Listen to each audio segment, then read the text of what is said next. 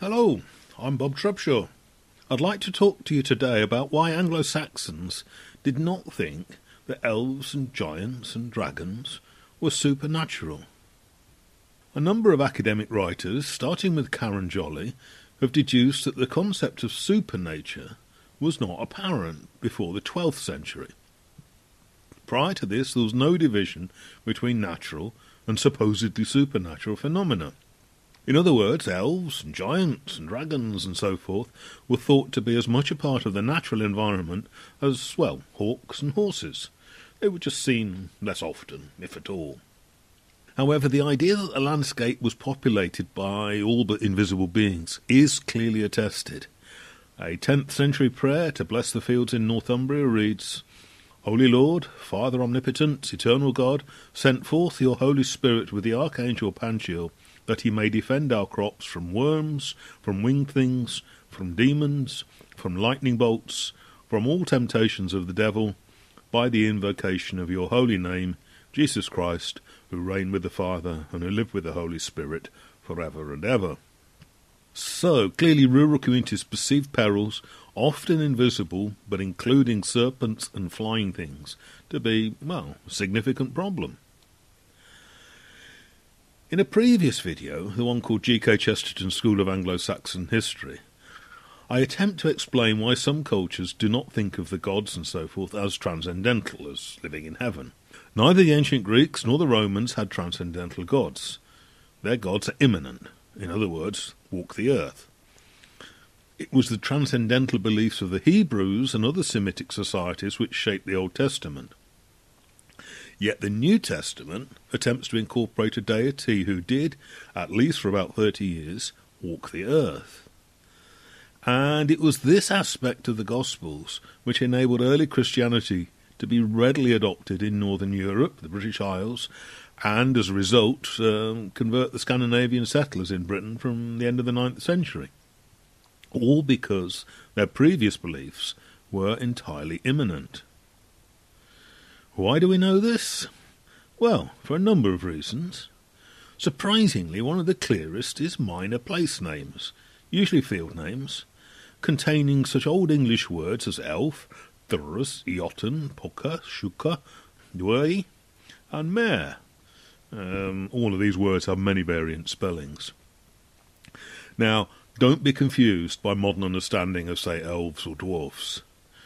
Germanic elves were hostile creatures bringing disease and nightmares, quite unlike the often whimsical beings of modern fiction. Dwarfs were also unfriendly creatures whose one-time presence has been preserved in place names such as dwarf holes. The collective name for all these entities was the Old English word landwight. It sort of corresponds with the modern phrase spirits of place and the Latin expression genii loci. Most of these landwights, these other-than-human entities, were considered anthropomorphic. The key exceptions were dragons and the Old English concept of mare. Mare gives us modern English nightmares, but just to confuse the unwary, the word mare denoting a female horse sounds the same, but it has a different origin. Now, it's almost impossible to identify when the demonic sense of mare is being invoked in place names, as it sounds almost the same as two other Old English words fairly common in place names. One is mere, meaning a watery place, and the other is merch, meaning a boundary, as in Markstone. But merch often lost the final consonant, the K, and contracted to mere lane and so forth. Yes, it is confusing, and you're never going to get to the bottom of it all. There's also a problem with identifying puka. The Old English word puka is spelt in a great many different ways, but it almost denotes some sort of unwelcome otherworldly being. In later folklore from Brythonic-speaking parts of the British Isles, puka are shape-shifting trickster spirits, usually in the form of a domestic animal. On the Isle of Man, the puka is a ghostly hound. However, in Irish, the word puka corresponds to the English word ghost. I believe, but I haven't been able to check, that the Cornish concept of bocha, spelt differently but obviously cognate, is also borrowed from the English ideas about puka. In English, the puka evolve into various tales of puck or pook, who in turn becomes indistinguishable from Robin Goodfellow. Despite a substantial number of tales about Puck and Robin Goodfellow surviving from the early modern period, sadly most British people are unaware of this. They were both tricksters in the same fashion as Coyote, Brer Rabbit, Anansi, and all the other New World tales worked to death by modern-day storytellers. But while those storytellers are happy to pillage the tales of other cultures, they rarely attempt to transmit the indigenous tales of Britain, least of all those from England. Puckle were the most goblin-like of the land wights. Even in Shakespeare's A Midsummer Night's Dream, Puck is a mischievous fairy. We might also think of Pucka as impish, such sometimes helpful, sometimes troublesome, human-like but diminutive beings abound in legends and tales. Pucka seemingly give their name to various Puck or Pook hills. Best known is perhaps Puck of Pook's Hill by Rudyard Kipling. But these hills may have been home to Pocker, not Pucka. Old English Pocker means fallow deer. So there's usually no way of deciding if Puck, Pook place names derive from Pucker or Pocker. And similarly, Elvedon in Suffolk may not be the Dennew or Valley of the Elves, but of the Swans, as the Old English word Elfitu denotes a swan.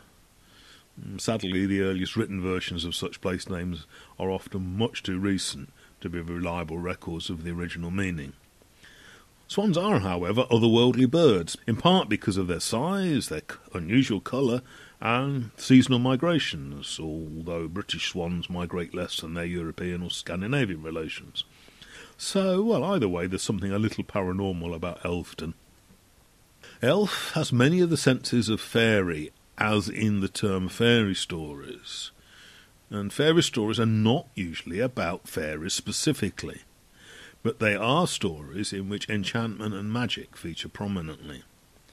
For Anglo-Saxons, Elfhame if you like, was the corresponding realm where enchantment and magic took place. It's similar to fairyland, especially a fairyland thought of as being a real place under a hollow hill. However, in the mind of Anglo-Saxons, the word elf included entities which are quite alien to modern concepts of fairy. Elf included the os, the regan, and god. All these three words are collective names for deities, although we should be thinking more of local spirits of place rather than the universal deities of classical and Christian worldviews. So yes, the Old English word God was hijacked, with a considerable shift of meaning, to be the name of the Christian God. It was the only one of these three words which was not inherently plural, so could be used to refer to a monotheistic deity. As the English language evolved, gods became the collective name for male deities, although in Old English the word os has exactly this sense, while God did not. Ideas never stay still. In the Anglo-Saxon era, the concept of elf seemingly changed into something less literal, as personal names such as Alfred, literally meaning the elf counselled, Elfwine, the elf friend, and Elfward, the elf guardian, and other personal names incorporating elf clearly attest. And in some respects, these Anglo-Saxon names are close kin to Elvis Presley's name, as anybody born in Scotland is aware that Elvis, a variant of elves, is used to refer to what us Sassenachs call fairies. In passing, note that the sense of elf in Alfred the Great is akin to the way that Japanese people would think of, say, a powerful political leader as having kami. In other words, the person's outstanding achievements could only be possible if he was receiving advice from an other-than-human realm.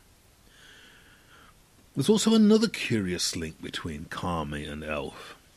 Just as kami are easily offended if the person honouring them has not ritually cleansed themselves, so too the Scandinavian sagas reveal that elfin folk were driven away by shit.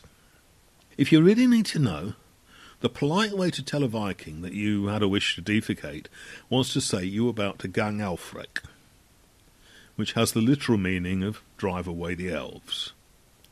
Too much information? At the risk of oversimplifying things, elf denotes all the good and bright aspects of such other-than-human entities. There's even an Old English word elfshinu, which means elf-shine. while shin, like glamour, was used to describe a beautiful woman, and I quote, not simply beautiful but perilously so, according to the scholar Alaric Hall, the main usage of shin was to denote the deceptive appearance of anything paranormal.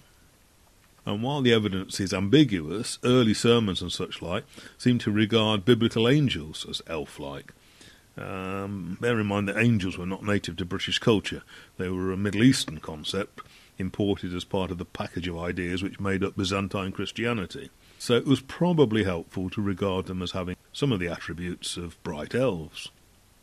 The related Old English word shinna specifically refers to a ghost or apparition, although more commonly the word used for ghost is grimmer, which, to cause total confusion to later scholars, also means a mask, and is also a very common personal name or nickname. But we can deduce from the use of grimmer that whatever the elf might have been, they were not confused with ghosts. The Old English elf had something else in common with medieval and later perceptions of fairies. Fairies had glamour, meaning not so much an attractive appearance as the ability to hide their appearances by a veil of magic.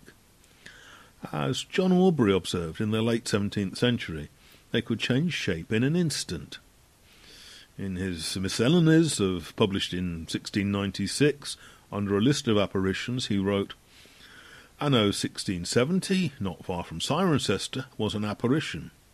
Being demanded whether a good spirit or a bad, returned no answer, but disappeared with a curious perfume and a most melodious twang.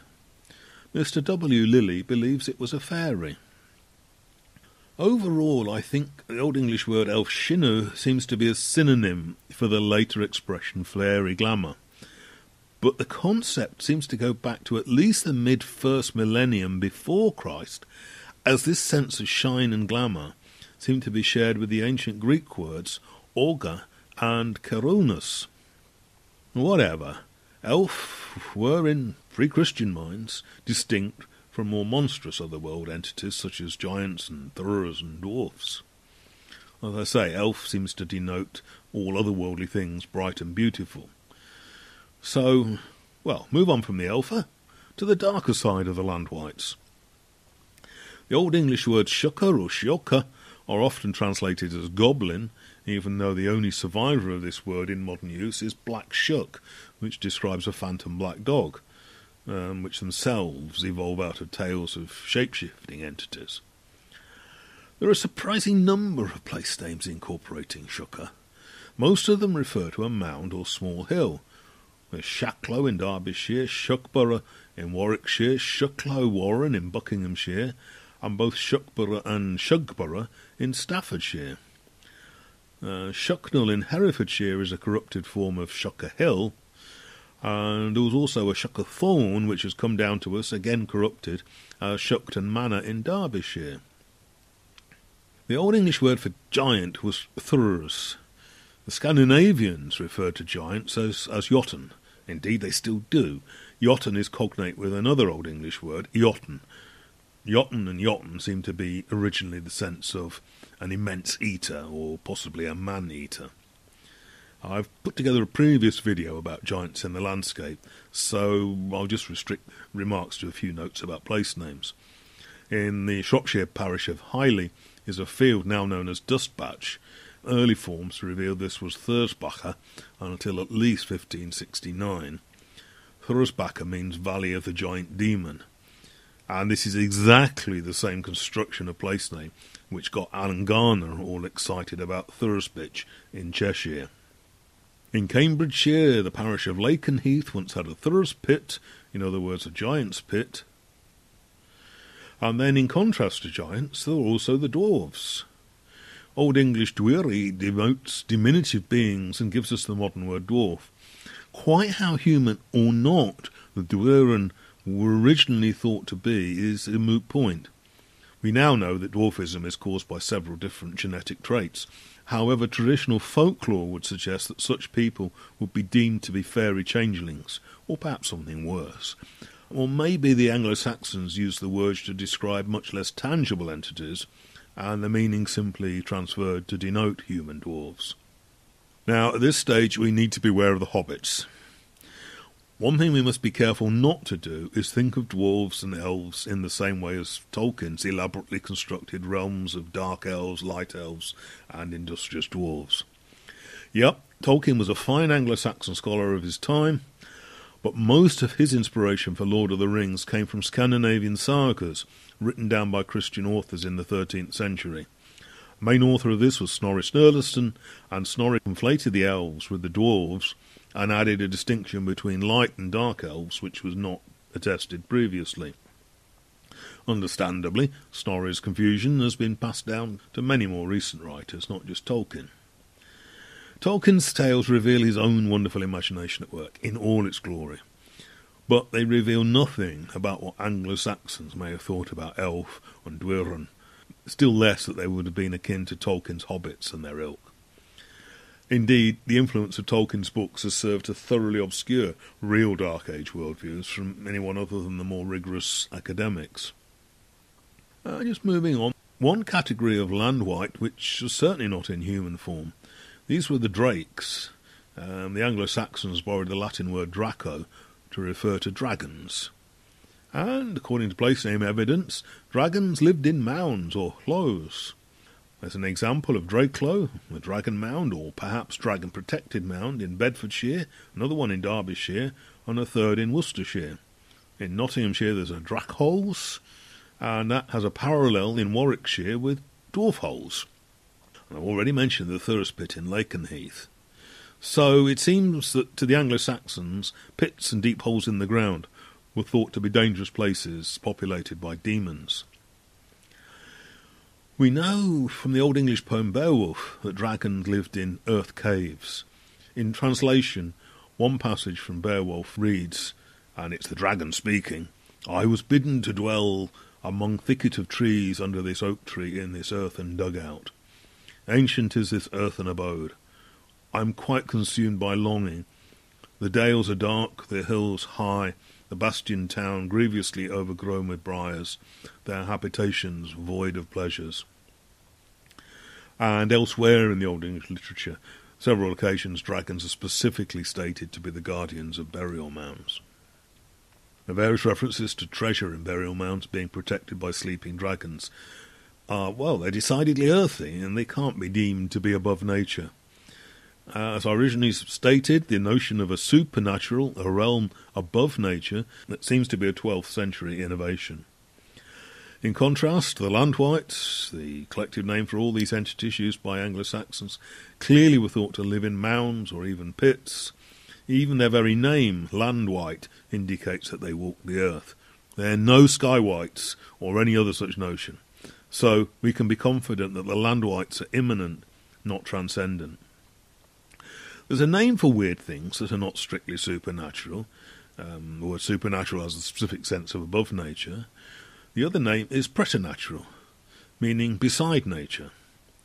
Now, okay, modern Christian writers adopted the word preternatural as like a catch-all term for all sorts of demonic entities they found troubling. But that's not the original sense, and certainly such befuddled thinking has nothing to do with my use of preternatural. The best evidence for a preternatural worldview from before the 12th century can be found in Irish and Cornish mythology.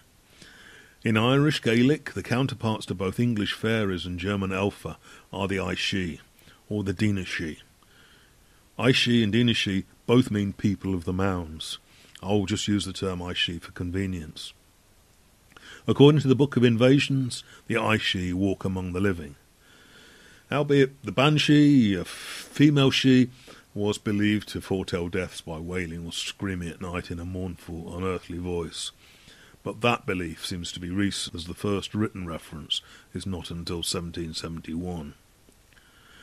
The realm of the Aishi is an invisible world which coexists with the world of humans, a parallel universe in the parlance of modern sci-fi writing. In the medieval and later literature, they are variously described as ancestors, the spirits of nature, or goddesses and gods. The Aishi are believed to live underground in the prehistoric cairns and Iron Age ring forts commonly referred to as raths or shi. This old illustration shows how the Aishi were thought to live. It seems to have been a major inspiration for the creators of a 1990s BBC children's television series, initially derided for its lack of pedagogical content. Numerous English writers have used the word she to refer not to the mounds, but to the I-she themselves, resulting in some unfortunate confusion. Despite much model thinking by modern writers, the original literature about the I-she is not describing an otherworldly or supernatural race.